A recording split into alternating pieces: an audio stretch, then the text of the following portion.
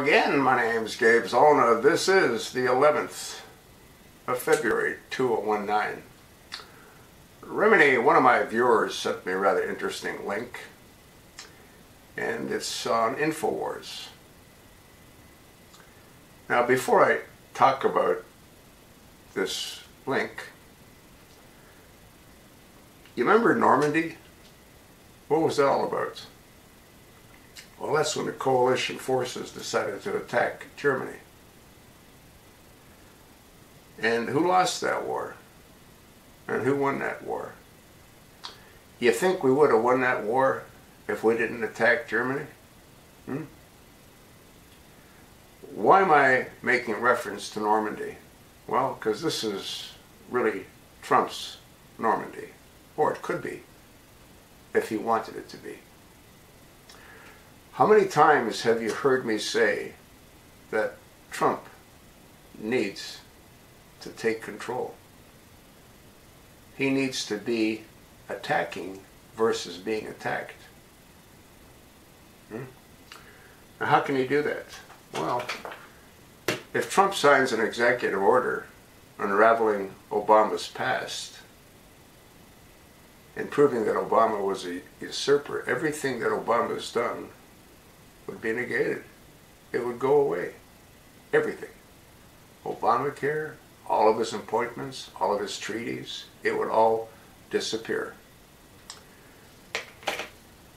Now, if Trump doesn't do that, there's a real good chance that he's going to be in for a very, very rough time.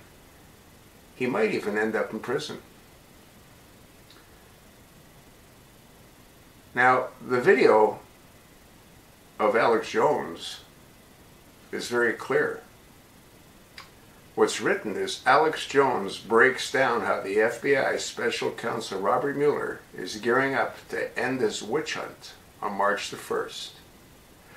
But Democrat lawmakers in the strongholds of New York, Washington, D.C., and Chicago, how about California, are planning to move forward with criminal indictments against President Trump, regardless of Mueller's findings. Now, do you know what would happen if President Trump is in fact indicted and removed from office? Well, that mannequin that has no expression on his face, Mike Pence, would become president. And then Nancy Pelosi, who doesn't even know who the president is, would become vice president. And what do you think would happen next? Well, there might be another Kennedy moment where Pence gets whacked, Pelosi becomes president, and she names Hillary vice president. And then Pelosi would step down, and Hillary would assume the Oval Office. You think that sounds far-fetched? If Trump doesn't take the initiative and attack the beaches like we did in Normandy, he's finished. The dilemma that I have is, I don't know if this was all planned from the beginning. I don't know if Trump is who he says he is, a Republican, but it doesn't matter. If Mueller ends his farce of an investigation on March 1st, Trump's going to be inundated with endless indictments. He has a choice. Pick up a pen, sign the executive order unraveling Obama's past.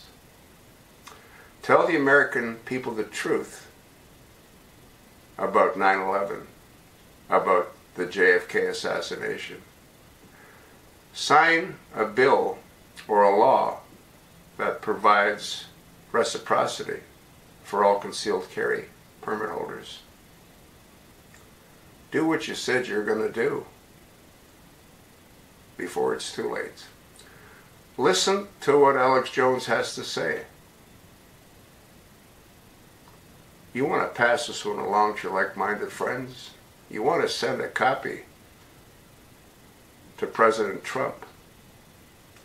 Tell him time is running out. Either attack or be attacked. There's no third option. Repost this in all your social media accounts.